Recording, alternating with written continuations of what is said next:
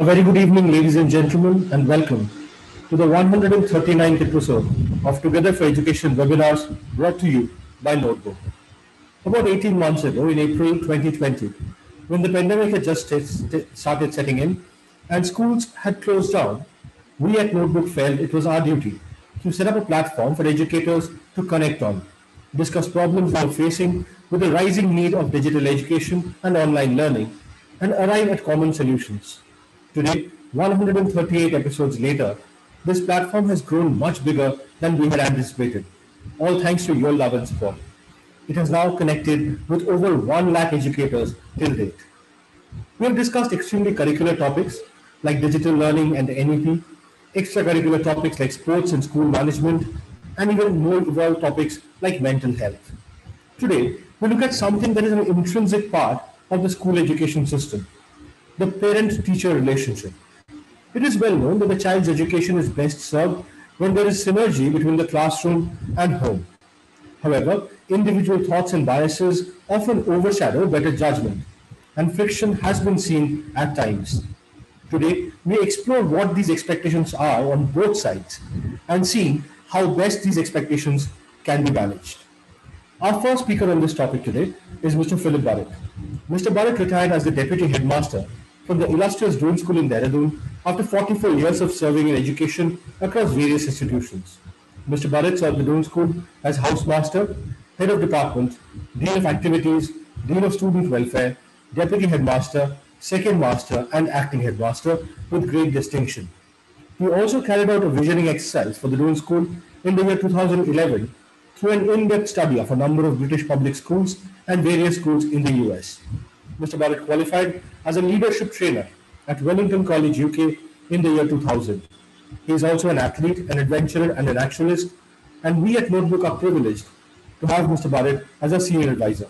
Sir, thank you so much for making the time to be here today. Over to you. Thank you very much, Bayu. I hope I'm audible. Yes, sir, perfectly. Thank you very much. I fully agree with you when you said that it's a triumvirate of parent, teacher, and child, all working in close, in cooperation and in unison for the child. And whenever all these three work together, I find that success levels are high. But when even one of them is out of sync, then trouble starts to creep into the system. And the more open that the parents and the teachers and the kids can be, the better. Because when any two people or any two parties are in communion or in contact, there's bound to be expectations, whether this is verbal or non-verbal. We all have expectations of the other person, no matter who it is. Unfortunately, sometimes there is high expectations, very, very high expectations of people. And if it's very high, that sometimes leads to disappointment. And it also puts a lot of pressure on the person from whom things are being expected. If you expect less, if your expectations are too low, it leads to lack of motivation. It has been seen that when parents and elders have poor expectations of their children, the children don't perform. Similarly, successful people, successful children are those who they know their parents expect a lot from them, without, of course, overburdening them with that expectation. It's like the self-fulfilling prophecy. If I expect you to do well, you will do well. If I expect very little from you, you will underperform. I think all expectations depend on good and honest communication. There should be no ambiguity in our expectations. I have seen that when expectations are clearly defined and laid on the table, generally things move smoothly. We teachers expect from parents, and parents have expectations from us. The problems usually arise when these expectations are not voiced, not spoken, or are simply, unachievable, unrealistic, unreasonable. Generally, the biggest challenge would be trying to convince parents that their children might have talents other than what they expect or they believe their children to have. Now, not everyone can be the engineer and doctor and the successful businessman that they think their children are. Sometimes a child maybe he have a talent or she has a talent in dramatics or music. And I think it is this unrealistic expectations of their children that put a lot of pressure on children. And I think the task of the teacher is to very gently balance these expectations out. Now, many parents have already checked out their children's future, chalked out their children's future, without delving deeper into what the child likes or what the child is good at. And I think teachers have to communicate this faulty expectations. Now, I think the expectations of a day school teacher are slightly, or a parent, sorry, are different from a parent and teacher in a residential school. In day schools, it is very, very heavily weight on marks, college admissions, sports teams. Can their kids get into sports teams? A lot is on safety and travel. They expect the school to look after safety, especially when their children travel to and from school. Also, they expect the school not to hike up fees every so often. In residential schools, where the teachers are the in loco parentis almost of the children, their expectations are far more. And there's this feeling that they pay more, so they expect more. And they expect their children to be kept safe. Safety is a big thing in residential schools. And we must be fair and honest and take care of their children. That's what they want. They also believe in a holistic education, which is why they sent their children there in the first place. And they also want to be kept in the loop when it comes to children's punishments, illness, poor academics, and discipline. When parents sitting very far away from their child are not in the loop and don't know what's happened, or if they're told by another student that their child is in hospital, didn't they know? Then they start worrying because they expect to be kept informed. That's what they expect. Sometimes parents get too close to teachers at residential schools, and they expect their children to be treated differently and with special attention. And they may ask for unreasonable favors. Can my child go on exchange? Can he become a prefect? Can he become a sports captain? And here again, it's up to the teacher to firmly, say yes or no. Now, in my experience as a teacher in a public school for 35 years, I found parents to be very honest, fair, and open. They did not expect too much from their child. They expected me to be fair and firm. That's what they wanted me to be. And they knew that I was in constant touch with their children. Whenever they phoned me in the evening and nobody picked up the phone, they liked it because that meant I was in the house. I was with the boys.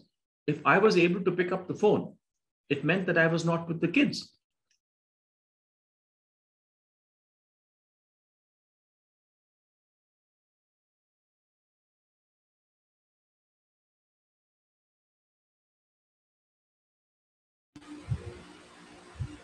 I believe we are facing some technical difficulty with Bharat sir's connection. Achin, can you just confirm it's at his end and something that I'm not seeing at my end? Yeah, Shubhayu. So I think there's some issue with Bharat's connection. Yeah. Ladies and gentlemen, just give us a couple of seconds. We hope to have him reconnected very, very shortly. Sorry for the inconvenience.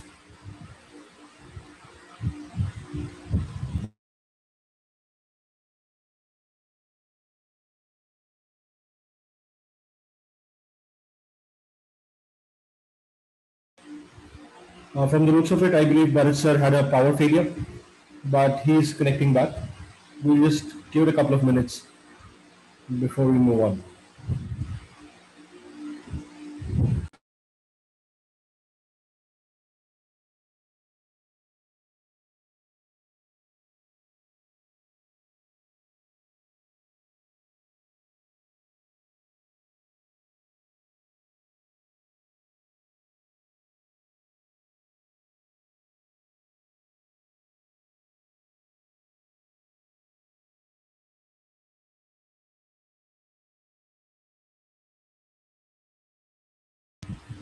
Welcome back, sir. I believe there was a bit of a technical difficulty. If you could please unmute yourself. Big power failure here. So am I back on line? We can see you and hear you fine. Can I continue? Yes, please. Yeah. So, as I said, what they wanted of me was to be in constant touch, to be firm and fair. There was an episode once where I wrote a rather mediocre report on a boy whose parents expected me to give him a glowing account. And the headmaster called me and said, "Could you change this?" And I said, "No, I don't want to change this account because this is the way I know the boy." The boy subsequently got some glowing reports from other teachers, and he made it to a college in the States, only to be rusticated for some indiscipline, which I had foreseen. And the boy was back in India within 4 months. And the parents, of course, came to me and said, "You were right on the boy, and we were wrong." So sometimes parents have to trust the people who have worked with their children for more months in a year than they do. In Doon, the biggest expectations that we have of parents is that they follow school rules. Parents make pious promises that they will toe the line. But having read the school rules and having got their sons into school, they will do everything to flaunt these rules. They'll slip in cell phones, they'll slip in money. And I fought a losing battle often because after getting their sons into school, they wanted all the rules to change. And that's not what we expect parents to do. We also were a secular, egalitarian school that believed in simple, frugal living, a simple, frugal lifestyle. Yet they wanted special foods. They objected to tough midterms. They thought it was, very, very draconic to get up for morning PT in this century. They didn't want communal bathing, So they have their own expectations, which tend to come to the fore only after their children have joined school. And many of these issues have been addressed. Communal bathing stopped. Midterms automatically became easy when roads went further into the hills. So where in 1970, we started our treks at Mussoorie. Today, you start your treks much further because the roads get much further. Now, parent-teacher meetings are a time when, parents and teachers can make their expectations very clear, very transparent, because they want honest feedback of their ward's behavior, motivation, discipline. And I think teachers should be well prepared for PTMs. I think that parents expect teachers to be well prepared, to give them some hard facts and a few pointers, not always negative. They like to hear something good about their kids, and then, something where their kids can improve. What parents don't want or don't like generally are teachers who are not prepared for a parent-teacher meeting and come up with statements like "can do better," "has to work harder," "is not working hard enough," "can do," "can improve." These are very vague statements which show the teacher is not prepared for the parent-teacher meeting. And I think this is a good expectation from parents. It keeps us on our toes. We need to tell them how they can work better. We need to tell them what is it that he lacks in the motivation. What methods are we going to adapt to increase his marks? They want to hear some concrete stuff. Now, I had a parent once who wanted his son to speak fluent English, something like a BBC newsreader. But they never spoke any English at home. The whole family never spoke English at home. The boy only spoke English in school. And so I told the parent that your expectations are unreasonable. Unless all of you start speaking English, whatever he learns here in 4 months is undone in the 2 months at home. I think cooperation and pulling in the same direction is very important. And I think I would expect that of, if I was a student, I would expect that my parents and my teachers pulled in the same direction, spoke the same language. I think I also expect parents not to be anti-teacher, not to be disloyal to the school, and not to talk to their children about teachers and look down upon the profession. They need to support the school's values, the school's rules. And I think they also need to communicate regularly through phone, emails, physically at PTMs. We also need to know something more about their children, just as they need to know about their children from us in the 4 months that they are with us. We also need to know something about what their child is at home. And that reminds me of a story where a parent kept from us the fact that the boy was living on 1 kidney. He was born with 1 kidney. That was taken, they were scared that the boy wouldn't get admission if this was revealed. And many months down the line, when the boy had to have a ultrasound because of some problem, we discovered they'd hidden this fact.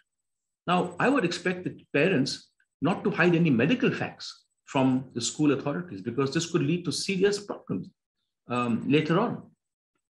I also think that I would expect parents to follow the school's reporting order. There is no point of a parent picking up a phone and phoning the headmaster at 10 o'clock at night about a problem, because in any case, the headmaster would have to come back to the housemaster or the tutors or the teacher. I think there's a certain order of reporting in every school. And I think we would expect parents to follow that order. It's best to first approach the person who's directly in touch with your child, let's say the teacher or the tutor, later on the housemaster. And finally, right in the end, if your queries and requests and your emails are not being answered, by all means, go up to the board of governors. I think, what do parents want of teachers? They want us to teach well and deliver marks. Most of them are quite cognizant of their children's abilities, and they are reasonable with their expectations. As I said, all parents believe that their sons and daughters are God's gifts to school and that they can't do much wrong. However, when something goes wrong, I think we expect parents to understand that we teachers have another view of the child, and they should accept what we say. I think also, as a teacher, I would expect parents to be honest. We were very embarrassed sometimes when letters of requesting leave would come to us and stating something medical or something serious in the family, only to find later on that there was a golf tournament or there was a 50th wedding anniversary of their grandparents. Now, that again starts the whole issue of honesty starts from home, and then it becomes an unfair thing. The teacher, the headmaster gave leave for a wedding, and therefore a precedence is set that somebody else who wants a bona fide leave doesn't get it. So we require honesty from parents just as they look for honesty in us. I know that there was a boy in my house once who had to undergo a very emergency appendicitis operation. And the boy was on the table, and I, being his housemaster, signed the document saying that he had to be opened up. At which time I got an emergency call from the parents in Delhi saying, "Don't touch the boy, we are coming to fetch him and take him to our family doctor." And they expected me to be, to click my heels and acquiesce to that demand. I said, sorry, at the moment, I am the person on the spot and I'm going to take a decision, because it'll take you 6 hours to get here, and 6 hours your son may be dead. And we opened him up and the appendix burst in the kidney tray. Of course, they were very glad that I took the decision. But, this is expectations from teachers which are unreasonable. They don't know the situation. What else can I say? How do parents know what is happening in school? The only way that they do know this is what their children tell them at home. And sometimes, how they're treated. Are they treated fairly? How their teachers teach, how their teachers talk to them.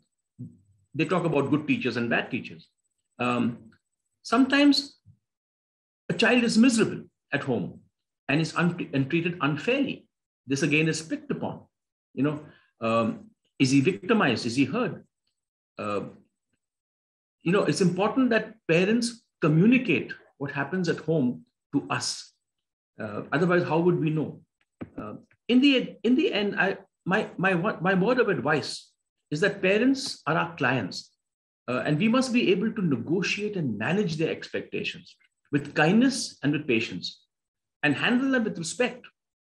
After all, they've entrusted the most precious children, in our hands. I always looked at it like this. They've given their kids to us, and we have got to do our best not to hurt these children, but to make these children advance and grow into their full potential. And just like a good doctor would never disrespect his parents, I think a good teacher must listen to parents and try, and even if they disagree, I think there need to be some sort of respect in how they do it, because the more parents expect of us, the higher we stand in their eyes. If they expect a lot from a teacher, it just enhances the teacher's importance. If a teacher was poor, who would expect much from him? So just because a lot is expected, a teacher shouldn't be upset. It's actually a compliment to him. With that, Subayu, I want to pass this over to you. I'm very sorry that my lights and lecture failed from here. I hope that made some sense. Thank you so much for listening. Thank you so much, sir. Thank you for that wonderful introduction to this topic. We could not have asked for a more balanced view of what the expectations are on either sides. And so you use the phrase, we have to be pulling in the same direction. Exactly the thought process behind the creative that went out with the invitation. A system of gears where all the gears are not moving in unison is always inevitably going to break down. So thank you so much for the wonderful introduction. Ladies and gentlemen, the next speaker on this topic is Achin Bhattacharyya. Achin is the founder and CEO at Notebook. A chartered accountant by training, Achin was a director at Deloitte prior to starting Notebook. He has worked in India and abroad in various senior capacities in GE, PwC, KPMG, and Deloitte. Achin is a fellow of the ICAI and a member of CPA Australia and CPA Ireland. He is also the recipient of the prestigious Indian Achievers Award. Achin is an avid reader and a passionate traveler with keen interests in economics, history, literature, and philosophy. He is a regular speaker at various forums and chambers of commerce and also contributes articles to numerous publications regularly. He is also on the board of some of the most renowned corporates and contributes significantly to their brand strategies. Achin, over to you. Good evening, everyone. Shubha, am I audible? Loud and clear. Once again, welcome all of you to today's session. So parents provide children with their first learning experiences of be it eating, sitting, walking, coloring, writing. Since parents help their kids establish their basic developmental milestones in life, there's no doubt that they can also help and contribute a lot to ensure that their children do well at school. So therefore, reinforcing a strong parent-teacher partnership would be an indisputable strategy. Of course, it goes a long way to guarantee that the child is supported all along in his or her learning journey.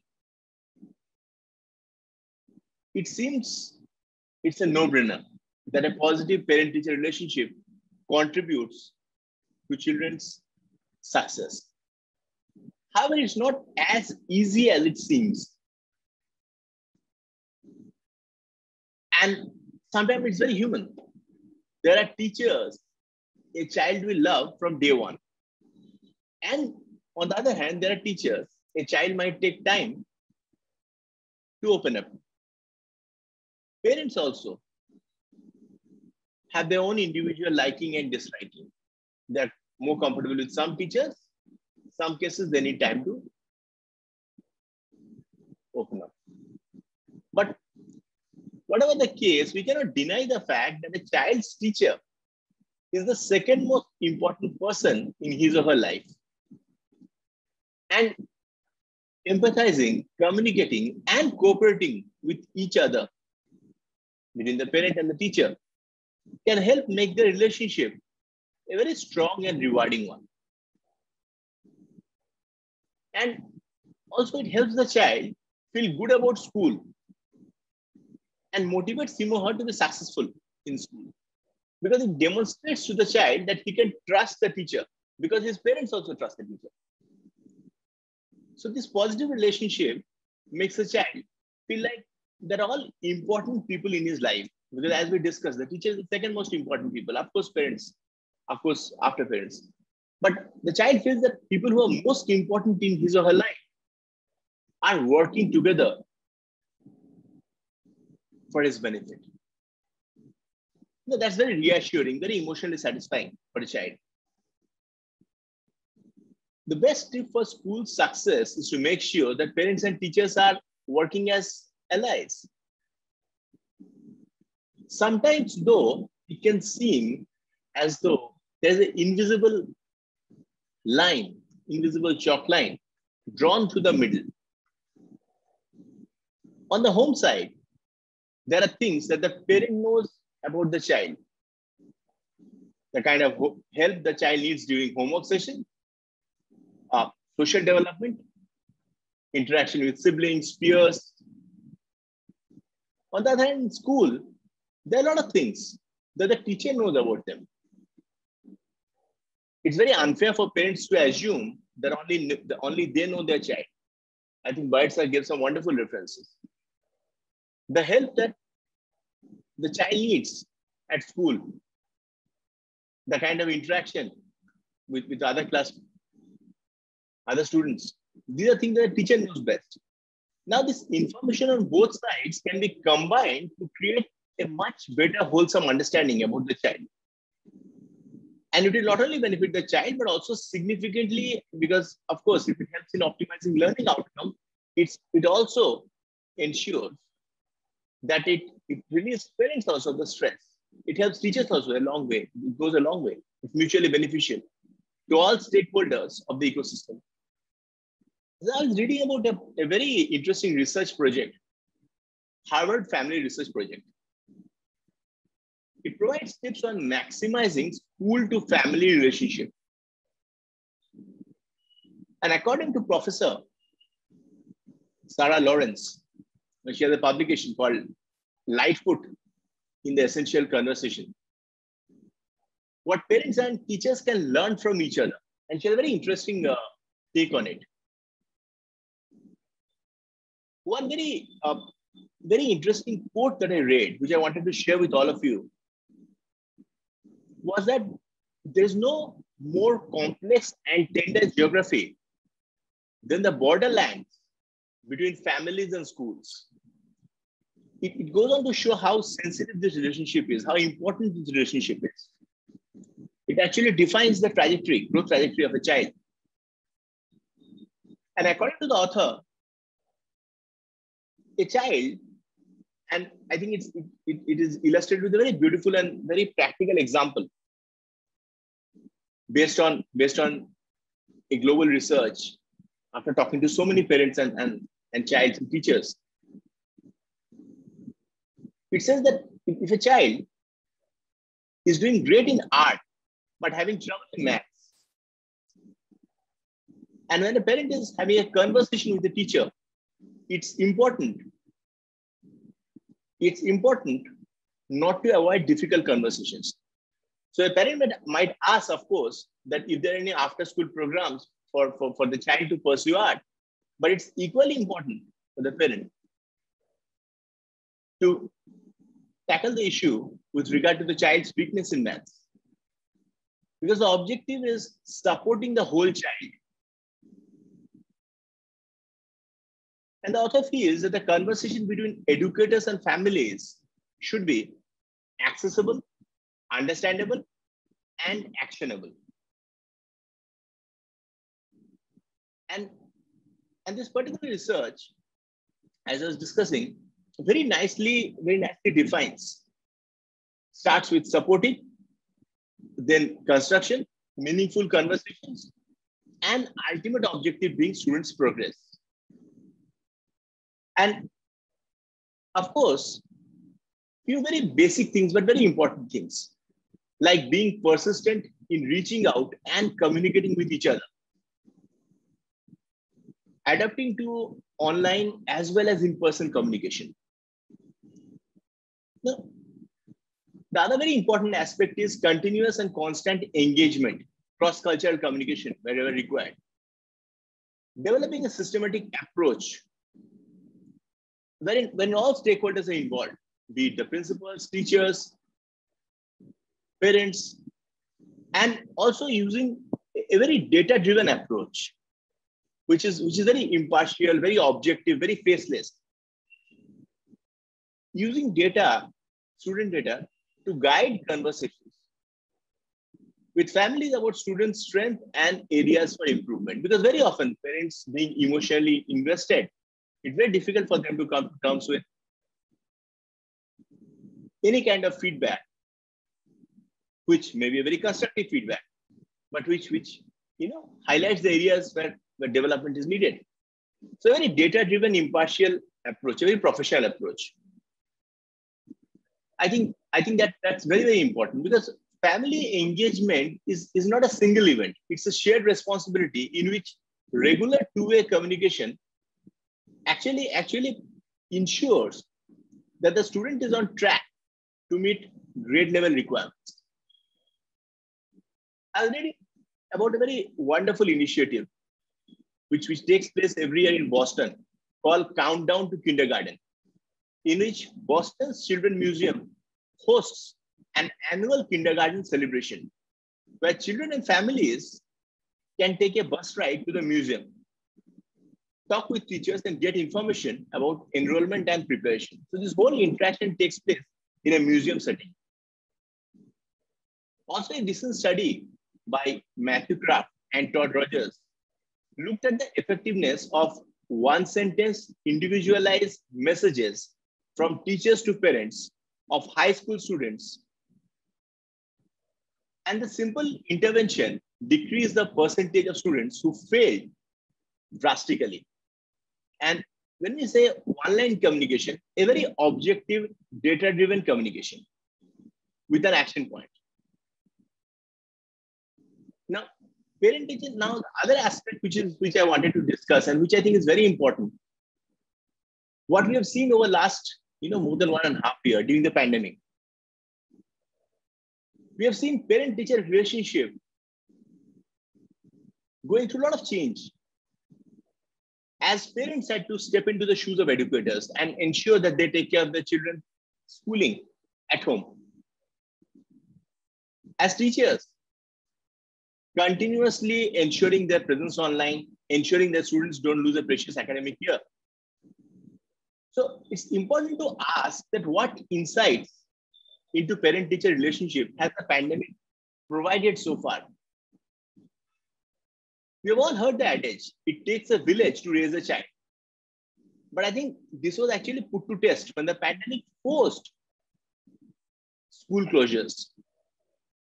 Parents took on a role for which most of them were unprepared. And so were teachers. For many of them, it was very difficult. Suddenly from classroom physical teaching to suddenly going online, especially for students in junior classes, undoubtedly very taxing. So I was reading about a web-based survey that took place in Alberta, where volunteer parents and teachers were interviewed in 2020. And they were asked few questions.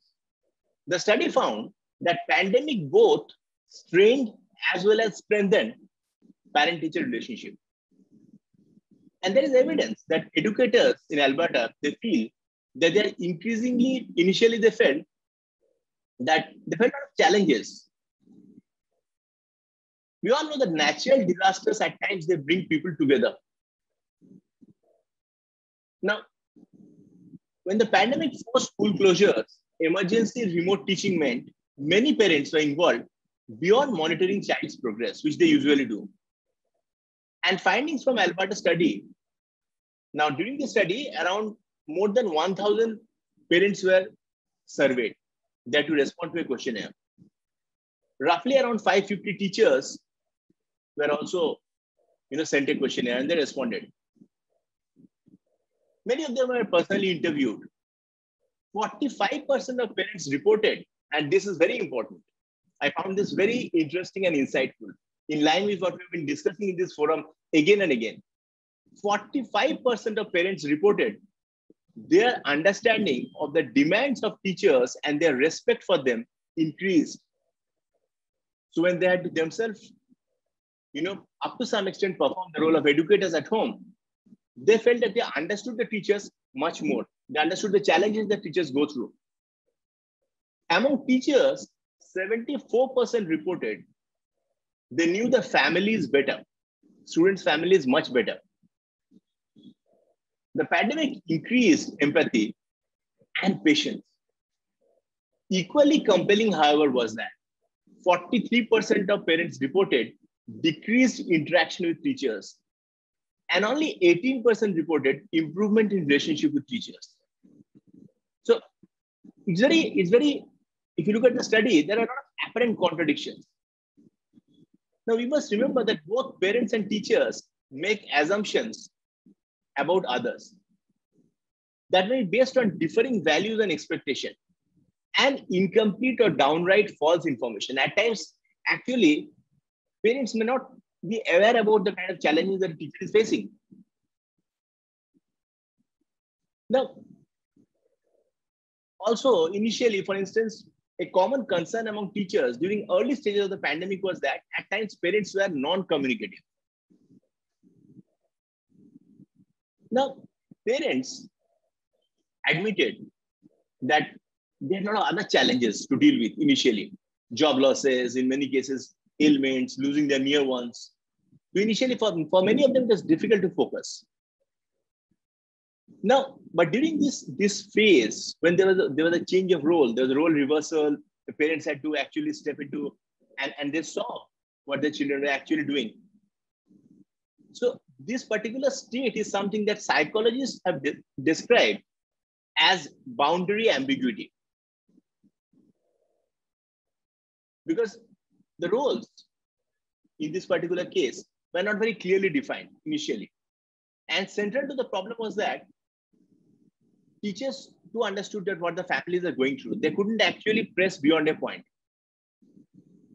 And parents also felt, they understood that at times they could not motivate and support their own children the way teachers did. And so in many cases, some parents dealt with boundary intrusion by giving up schools to save the family dynamic. Now, this kind of role reversal, this kind of role ambiguity, because naturally, a natural elevation of parents' role, parents trying to step into the role of teacher and facing challenges, I think this also ensured that a lot of mutual respect. I think one thing that Burrett spoke of, that at times it's perfectly natural for parents and teachers to have different opinion on a particular issue, and that's completely natural. But I think what is also equally important is mutual respect, empathy, to understand each other's perspective. Now, during this phase, when parents sat beside their children and watched them complete schoolwork, it actually opened their eyes, because for the first time, many of them actually, came to terms with how their children are as learners.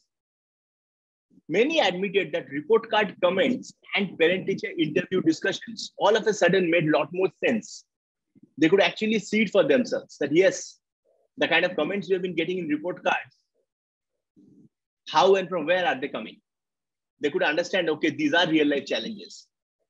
Because without directly witnessing their children engaged with school, parents may not really know their children as students, as teachers do.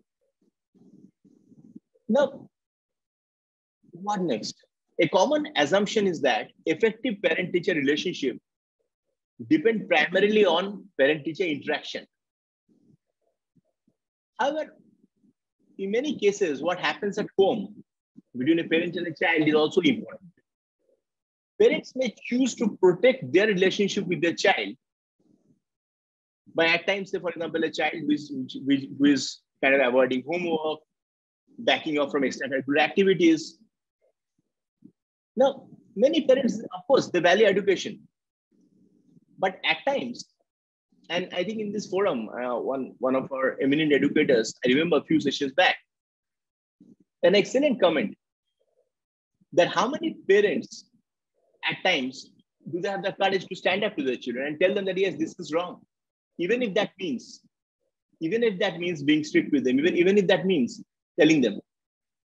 Now, during this pandemic, parents, they themselves could understand that yes, these are the kind of challenges that teachers are going through. And I think lot of mutual respect and appreciation for each other's work. Also, there's a difference between informing and communicating. While one is just keeping the parent informed, the other is how much interest the parent is actually taking.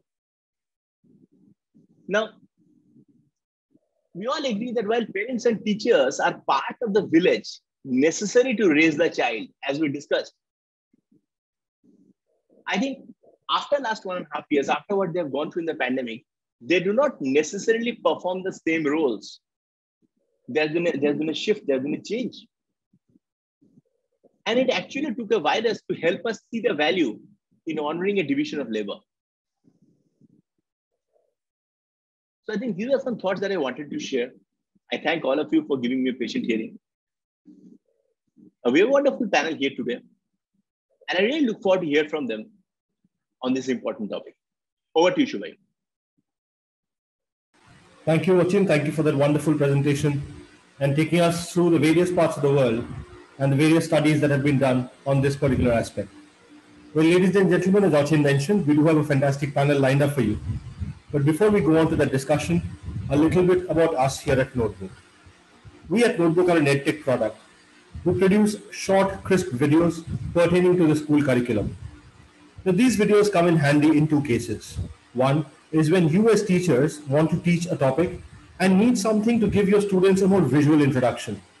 These short videos can be played within your class, whether online or offline, and be used to provide your students with that extra visual stimulus that you need to get their engagement going. The second use case is when months later, the student is sitting at home and needs to revise that particular topic. They have access to the same videos on their personal devices, be it a laptop or a smartphone. They can watch the videos over and over again until they get a completely firm grasp on the topic. I'm going to play a short snippet of one of the notebook videos for you so that you would know exactly what the notebook videos look like. The value of goods consumed should also equal to the value of goods produced. Now, let's explain this in terms of a two-sector closed economy. A simple economy is a closed economy. There is no interference from external markets. We are only looking at goods and services provided by households and factor services provided by firms or producers. The expenditure on goods and services made by households gives the total value of goods generated in the economy.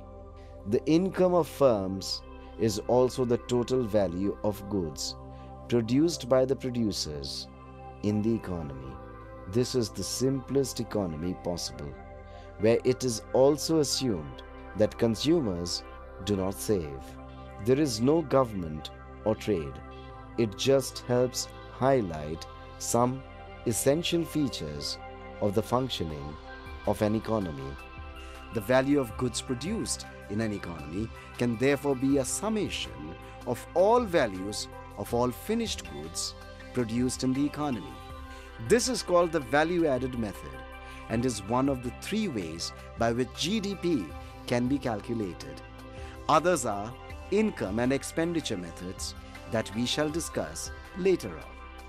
Let's focus on the value-added approach for now. In the product or value-added method, the market value of all final goods produced in an economy is considered. Final goods are ready for sale and hence their value can be included in the calculation of GDP. Well, ladies and gentlemen, that was a very short snippet of just one of the notebook videos. If you head over to our website, www.notebook.school, or use our mobile apps for Android or iOS, you would find more than 10,000 such videos at your disposal. Well, with that done, it is now my privilege to introduce the wonderful speaker that we have with us to discuss today's topic. Mrs. R. Buvana is a highly talented, skilled and dynamic educational leader with 23 years of experience in the K-12 segment. She has a proven track record in maintaining excellent educational environment, increasing students' academic standards, and in collaborating with school communities. She has worked as a teacher, vice principal, and principal in various schools in Punjab and Noida. She is an expert in school management and implementation of guidelines to run the school to its optimum efficiency levels. She firmly believes in lead by self-example. Service before self is a guiding principle.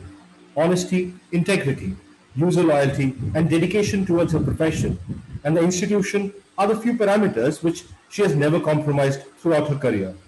Her enthusiasm, initiative, and innovative attitude are what she has sailed her and through all challenges. She holds degrees in physics, an MSc, an MPhil in nuclear physics, an MSc EE, a B.Ed, and is currently pursuing a PhD. She also has various certificates and training that she has undertaken, like the NCCC certificate, and she's also an expert in MIE, online teaching, and mental maths. She started working at the Shivali Public School in Ropar, Punjab in the year 1997. She then moved on to the Rayat International School in Punjab in 2007 before joining the GEM Senior Secondary School in Mohali as the principal. She is currently working as a principal in Noida International Senior Secondary School. She is also a CBSE resource person for the COE of Noida. Ma'am, thank you so much for sparing the time to be here with us today. We're looking forward to having a great discussion with you. Allow me to stop my share and switch on my camera so that we can take this discussion forward. Once again, a very good evening and thank you for being here. Good evening to everyone. Good evening, ma'am. Now my first question to you is, nowadays parents have become extremely demanding in terms of expecting the teachers to always be available, give their children the individual, individual attention that they feel that they deserve, and these often are extremely taxing. How do you handle these expectations? You have to see the parental expectation as an aspect of parental attitudes and are the hopes and aspiration the parents might have for their children in terms of, for example, the educational achievements, occupational statuses, etc. So, ninth thing I feel that parents expecting from the school, number one, the safety of the child. Number two, the quality of teaching. And the quality of teaching should be high so far the parents are concerned. And the second most important wish list, you can say. And the curriculum, what kind of curriculum important to be good one. And of course, the monetary gains and then expenditure and what are the program related to games and their and sports facilities, online courses nowadays, it be the part of the thing and steady material availability from the school side. Also, they are expecting extracurricular activity, even though it is called nowadays co-curricular activity. Extra what we are doing other than the curricular, which is prescribed by the board, and other facilities offered by the schools. So I think these are the few parameters the parents are expecting from the good school. Wonderful, ma'am. But are these expectations always very rational and real, or do you sometimes find them outlandish and difficult to manage? It's all depend upon the conditions at the time which environmental, that time what they are expecting. For example, during this pandemic time, they're expecting to be online classes. It is obvious, it is fair enough. But now it is a hybrid mode is going on. But previously, even though we are not given as much as technology-oriented education previously, but that expression keep on now changing. So the hybrid mode of teaching will be now the norms, and I hope that going to be near future parameter for all the schools in near future. And sometime the curriculum, the pattern of the assessment, which keep on changing. So there we may feel sometimes we are not able to satisfy that much as expectation of the parents, which they are feeling, like in terms of assessment mode, various kind of assessment modes. There it can be slightly what I feel that the parents' expectation cannot fulfill up to their marks. Thank you so much, ma'am. Ma'am, what about the other side? What are your expectations as a teacher from the parents? Teachers want the child should be in regular, which is not possible. And teachers also expect from the parents that they should be little disciplined. The discipline in the sense values could be inculcated. because it is not a part of teacher to be taken care of discipline as well as curriculum, other things. So they expect parents should cooperate to inculcate values from the home, which can be carried to the school, or from the school to the home that can be taken care of the thing. And of course, as Philip sir told already, the expectation of parents about the spoken English and the language, other thing, unless the parents is not going to speak at home, even we are repeatedly telling at home, in the school, it's not possible to fulfill the thing. So my teacher expectation always from the parents' cooperation regarding these matters. Thank you so much, ma'am. Just wanted to kind of touch upon a particular point that you just raised about the values that they inculcate. Now, in a class of 50 or in a school of 2,000 students, you have 2,000 family values, family backgrounds that you're also dealing with. How do you kind of match them to the value system that you are following at school? Some of the value system is universal. That universal value system to be inculcated, which we have to expect. It's maybe vary from the, as you told, from the background, other thing, it may be going to vary. But some value system will remain universal, like punctuality is remain universal, whether you are coming from the different background, other thing. Honesty is a universal value system. So you cannot omit such kind of universal value system, which you can inculcate from the school side also, and we expect from the parent side to be fulfilled. And that is the one of the expectation from our teachers. So this is a few parameters. This is one or two I'm giving example. Of course, there are n number of value system which is universally accepted by everyone as a human being. Like one more, you can see that this environmental consciousness, it should be universal. It's not only for the school to be included or this particular family or this particular region will going to be followed. This will be for collective measure. It's not one person show to be taken care of the environment, our planet, to save the way at okay. So that should be, we are expecting from the parents to be cooperate for this kind of values or inculcate there from the childhood. Ma'am, I completely agree that there is a universal value system, but that example that you gave was so apt, that environmental consciousness. Now, you have students who are learning in school not to litter, not to throw things outside of a dustbin. And they would go back home and often find their parents indulging in behavior that completely go the other way, right? In such a situation where perhaps the value system is not so universally understood. Another very typical example would be something like gender inclusion, right? How people talk about genders, how men talk about women at home, often impact what a student comes to school with as a value system. There, ma'am, what are your expectations from the parents? What would you want them to change? And are these articulated? As you told, one point is gender equality. It's not going to be inculcated only from one side. Of course, it should be again and again repeated from the parent side also. It is not only to teach the daughters how to behave, and of course, they have to teach the son how to behave the home. And of course, the teachers along with the parents during PTM, they can interact what their expectation from the school side and what is the expectation from the parent side, and that can be communicated properly time and again in various mode, maybe through activity, maybe through circular, maybe through orientation program for the parents. In various mode, you have to inculcate again and again.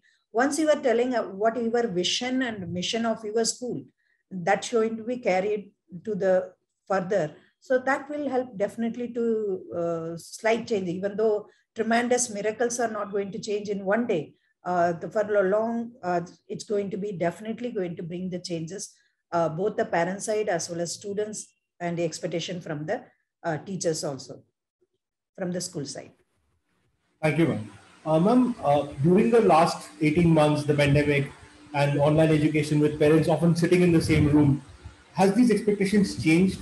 Have they become better, become worse? It's both the way. You can say in both the way. It will be sometimes pros as well as cons, because the parents now, they are virtually visualizing what is going on inside the class. So their interferences with that online mode of teaching is a lot, by giving helping the child in assessment mode and interfering the class itself. And there's a lot of with that. But of course, there are a lot of advantages also there during this pandemic. The parents' expectation, they come to know what the school exactly doing thing, which is not able to communicate in various mode. They are not given that much important for the children's study initially. But during this time, they get enough time when they are sitting along with the child. So they involve along with their kids for performing any activity and to help the teachers to how to carry on the thing, because physically teachers are not present. So only the parents are there. So there will be both advantage and disadvantage of the thing, which we need to balance, of course. Thank you so much, ma'am. Just coming to my last question. Last session that we had somebody from the NTPC plant school in Tanda. And what we understood is a very different environment exists in the plant schools, because the parents and the teachers, they socialize beyond just the academic requirements of the child. It's not just a parent-teacher meeting, but the parent of the child that you're teaching is perhaps your neighbor or just comes to the same club as you. Ma'am, do you think that further socializing between teachers and parents could lead to better educational inputs for the child? Or you think that the two should stay in their separate areas and not interfere that much?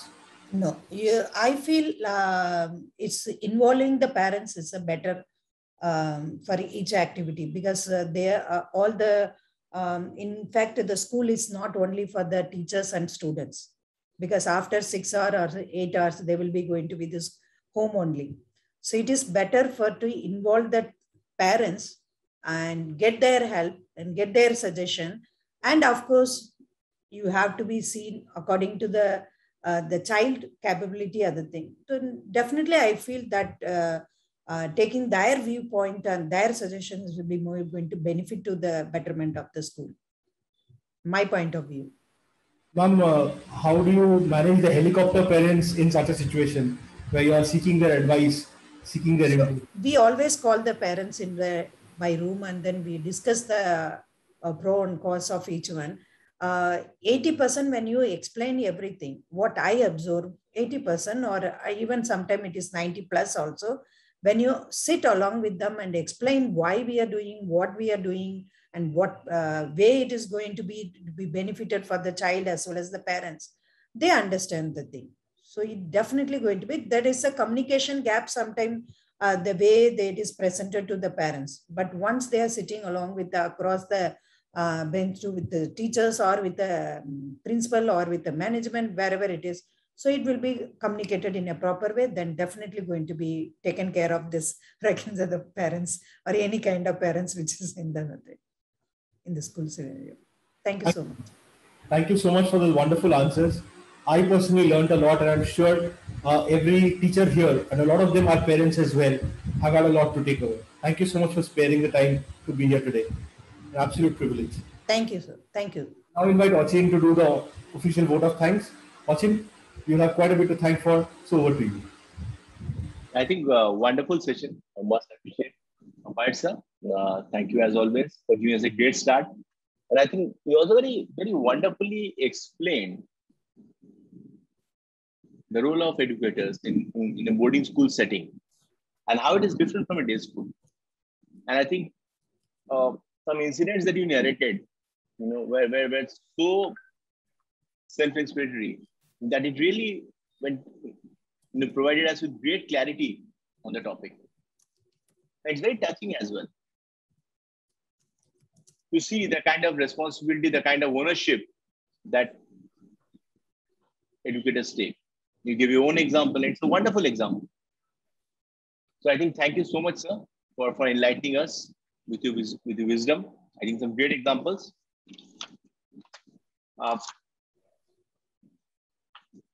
Ma'am, thank you so much for attending this and for gracing the platform. Buvana ma'am, I think thank you so much. Wonderful.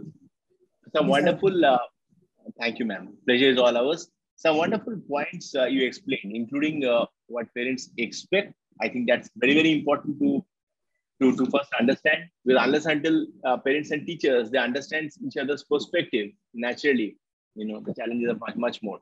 So I think the first step towards building this amount of mutual respect and trust which goes a long way to optimize learning outcome and benefit the student is understanding what parents expect. And I think you very beautifully, summed it up, point wise. And also, of course, with post-pandemic, the kind of digital teaching that we are looking at, the kind of hybrid model we are looking at, so embracing change. Inculcating values, the other aspect you mentioned, ma'am, is so important. And I think it works both ways. Students, receiving proper value education from parents at home and coming to school with it, and ensuring that they share those best practices with their friends, as well as the learning at school and going home and making their parents proud. So I think the importance of values, undoubtedly is something that we all agree. And of course, the last point that you mentioned, the importance of PTM interaction and proper communication. Yeah, the school should facilitate always the active involvement of the parents for the development of the kids. What I always feel. This is something parents want very dearly these days.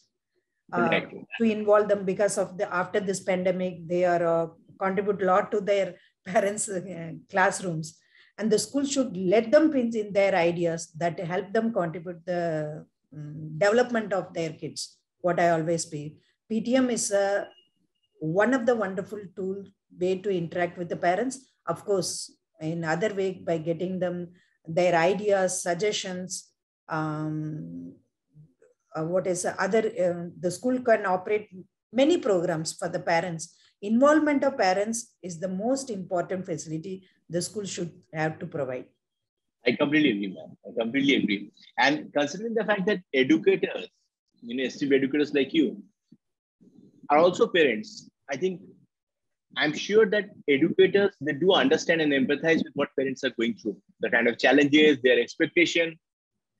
I think it is also equally important that parents also show that kind of, maturity and respect in order to ensure that it's a win-win proposition. And I'm sure after what they've gone through, because, social circles, extended family conversations, and I'm sure many of you would agree with me, it has been a frequent topic. And we have seen that after the kind of challenges in the last 1.5 years, I've seen parents, appreciating the role of teachers even more than what it was. So I think we had a wonderful session. I thank all of you. I thank members of the esteemed audience as well for your time here.